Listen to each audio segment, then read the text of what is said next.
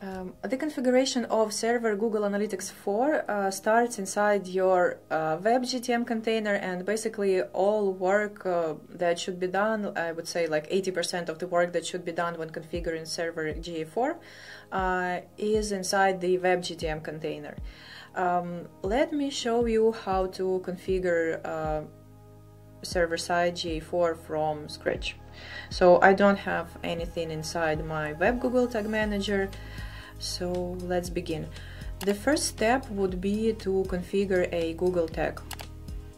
Log into your web GTM container and add Google tag here.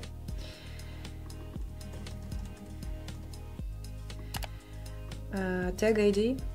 I already have a variable that contains my Google Analytics 4 ID. Then open your configuration settings, and we need to add a parameter that will tell Google Analytics to send data to the server container. So what you need to type here is a server container URL, and then the value of your tagging server URL, basically the one that we created in our previous videos. And in my case, I'm using same origin domain, so let me add it here as a variable. Then just select a trigger. I want to trigger Google tag on all pages, and click Save. So this configuration will allow me to track page views, but I have an e-commerce store and I want to track also e-commerce events. Let me show you how to do that. I will create a new tag. Then I need to select a Google Analytics 4 event type tag. Then add here a measurement ID. I will add my Google Analytics 4 ID that I have as a constant. Then I would need to add event name. Since I want to add one tag for all my e-commerce events, I will add a dynamic parameter that will capture the event name. So what I need to do is just type event here. Then go to the triggers, and here we need to select a trigger. This is a WordPress store that is using a Stape app. Our app allows to push data layer events into basically WebGTM data layer. So I already pre-configured my trigger. Let me show you how it looks.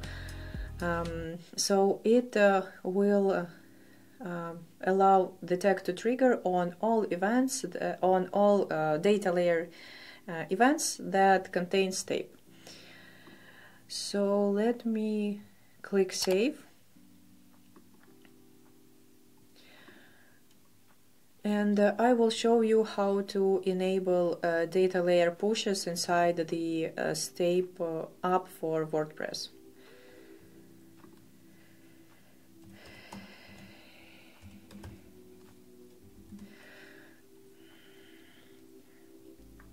Click the second tab and ensure that all the checkboxes are enabled. You see here the last checkbox is also enabled, and it means that it will add parameter Stape to all event names in the data layer. So it means that the trigger that we've recently created will work, basically because the configuration of the trigger says that you should trigger e-commerce tag every time when data layer event contains Stape. Just ensure you click Save Changes. Okay, so we've did a setup inside the web GTM container. Now let's move to setting up Google Analytics 4 inside the SGTM. First, go to Clients and ensure that Google Analytics client is set up. Normally it is configured by default, but in case there's no GA4 client, just create it. So you need to click New Client, then click GA4, add client name, and that's it. The next thing that we want to do is create a tag. I will add my GA4 tag name, then select tag type GA4. Again, you should add here GA4 ID. Then we will skip all other settings and add a trigger. So this tag inside the SGTM container should trigger every time when we receive a request of Google Analytics 4 from WebGTM. This tag should trigger every time when we receive a request from the WebGTM container sent by Google Analytics 4. So you should create a new trigger with the type custom, and then select here some events, and then I will need to enable some built-in variables. So I've enabled client name and it should equal GA4. Save.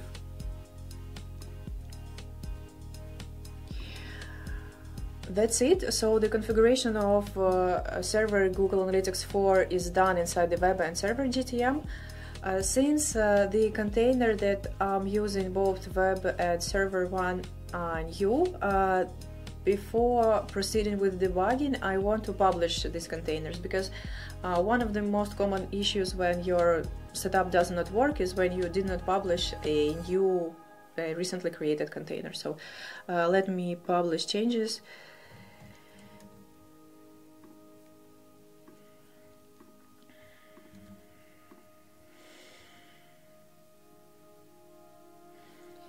Okay, Web 1 is done and Server 1 is done. Now let's open debuggers of Web and Server GTM.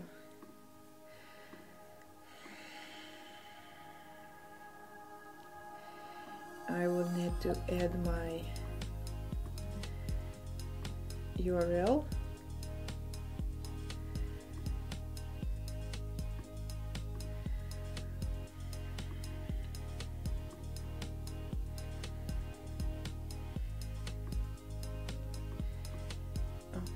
So this is my Web GTM debugger, this is my website, I will close this one, and this is my Server GTM container. Let me click through the website and see if I get any request inside the SGTM.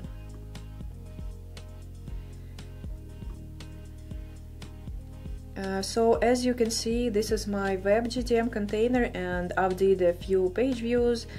I also clicked add to cart, and to verify that Stape or WordPress plugin sends data layer events correctly, you can just check e-commerce events. So you see here add to cart Stape was triggered correctly, and this is the data layer that was pushed on this event. So view cart as well, it was triggered. And let's see the summary. Yeah, you see that on the view cart event, GA4 e-commerce tag triggered. On the add to cart event, again GA4 e-commerce tag triggered. Then on like page view events, we have a Google tag. Let's go to the Server GTM container. So inside the Server GTM container, everything looks correct as well. You can see here an event that Google Analytics 4 sends automatically is a user engagement. There are also page view events, and we have e-commerce events which are add to cart Stape and view cart Stape. If you click event data, you should see also parameters that were sent in the request. If you have some issues, for example, you do not receive events, you do not receive any request inside the SGTM container, what you can do is open your website and go to console Again, click network and try to search requests of your Google Analytics. Again, add just the numbers without G in the beginning. So you can see that in my case, since SGTM worked correctly and GA4 requests were sent as well, the status of GA4 requests is 200. It means that all worked correctly. And you can see here GA4 name. Yeah, perfect. That's it. Thank you for watching. See you in the next videos.